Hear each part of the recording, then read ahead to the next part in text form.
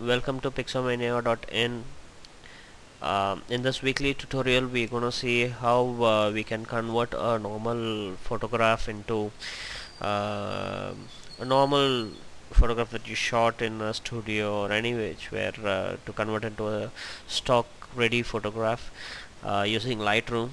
I've been experimenting with Lightroom and I found some really great techniques. It's pretty much easy just to bump up stuff and make it really good.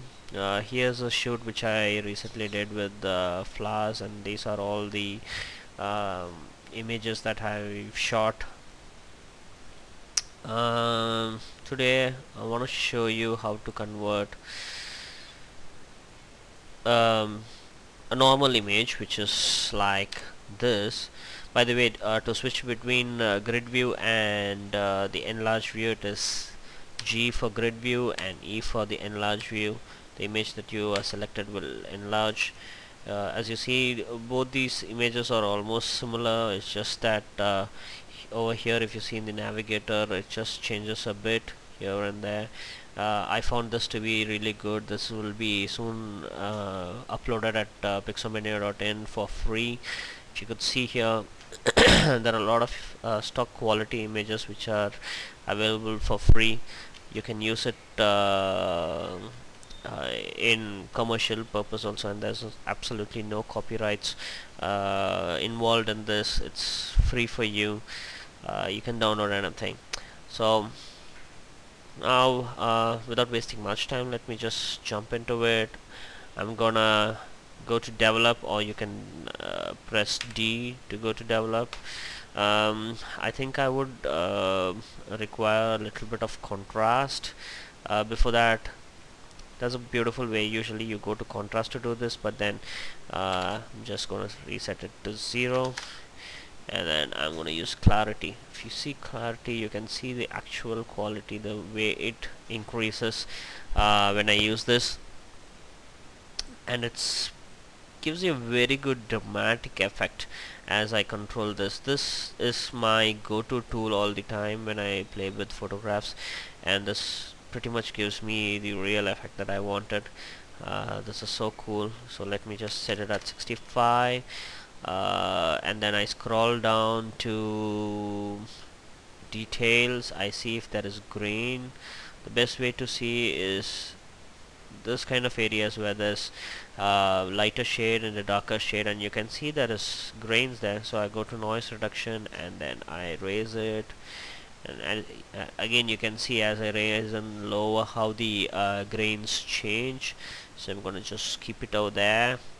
And what actually noise reduction does is it smooths down the image. If I go in, you can see it has smoothed down the image. It hasn't got much of a detail now, so I'm gonna bump up the detail a bit so that I get those details back. It might not be visible, but it is there. Believe me, it is there. Not exactly in this photograph, but you will actually find it in other photographs that you work, which has lots of different contrast. So that looks pretty much it, but then I would like to play a little bit with the split toning. It's cool when you actually want to give, you know, this kind of an antique feel to the photograph. So I'm just gonna go to the yellow tone and then reduce the saturation a bit to see which is the correct point. This looks too white, this looks too yellowish, so I'm just gonna keep it somewhere at 30, and then you can switch on and switch off to see how it has impacted it. I think this is pretty much good. Now you can highlight the shadows.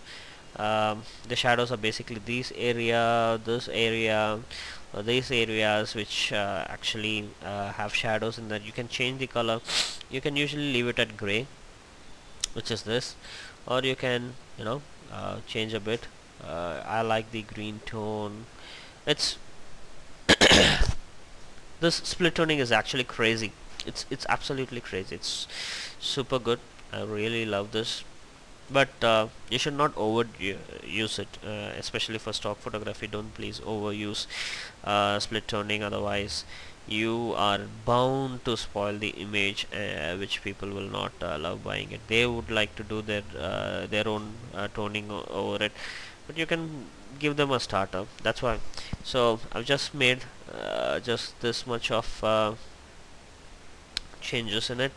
So what I'm gonna do is I'm gonna just quickly process this image so that I can go to Photoshop and correct little problems here and there, and make it, you know, look like a really good flower. So I want to show you those things also in this.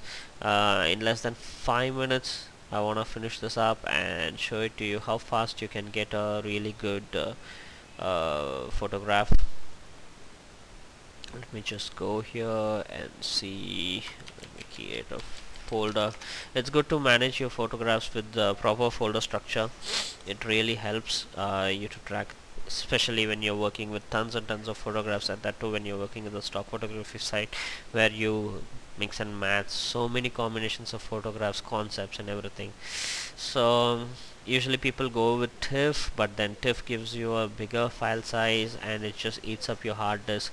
One photograph is almost like 800 MB, and so I prefer going with PSD 16-bit. It's good. 350 pixels is good. Nothing much of a change. So it's exporting right now. You can see here it has started exporting. It takes a little bit of time depending upon the size of the image, because this has a little bit of color information. Okay, it's processed now. Let me just quickly open this in Photoshop and show you how it is done. Coloring is happening here. So here we are in Photoshop. It's always advisable to make a copy of your original image. So I'm just gonna press Ctrl J to make a copy of the background layer, and then zoom in, and then use your this tool. I keep using it often, but then I don't remember its name. Okay, patch tool. Use patch tool to start taking out the imperfections in your flower. It's highly impossible to get the fresh flower, even if you go to the orchid and you pick up the flower directly from the place where it has grown. Still flowers do have imperfections, and stock photography is like the most perfect photograph. It has to be the most perfect photograph because agencies download them for their purpose, and they don't want imperfections in any of the photographs that they download.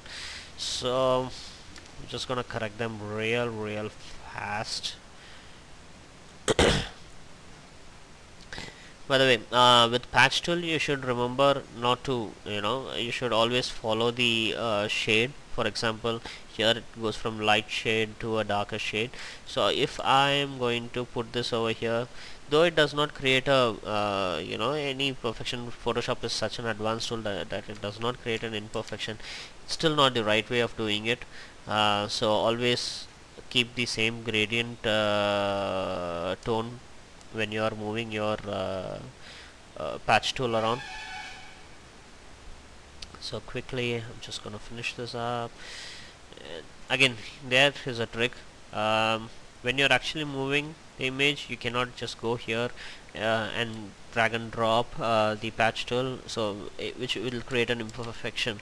So if you're doing something like that, I'm just gonna pick it up and then go on the same line and then throw it there.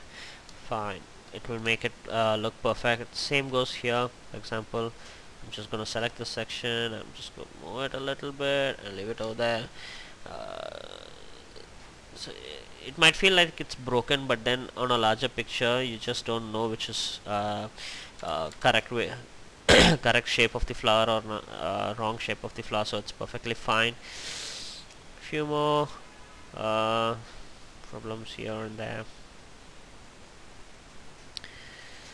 Now for the bigger ones, let's try another tool. I don't know if it will exactly work here, but I think it might. So once you have selected, just click on your click on your marquee tool and then lasso tool, sorry, and then right click on it and go and say fill, and remember to say content aware, and then say OK. Ta-da! It actually takes it, it analyzes the area around the image and then fixes up that place for you. So most of the time this does a very good job. If it doesn't, you can just press Ctrl Z, undo the changes, and then do it for yourself. What has happened here is a water droplet has stayed here, and then the light has flashed on top of it, which has created this really bad looking patch here. So I'm just going to do the same. I'm going to shift to lasso tool, select this area, be careful to not go out of the area, and then right click, fill, content aware, boom, it's gone. Now you can go to your patch tool and remove these two things and the rest of the other imperfections, and then make it as a really good flower.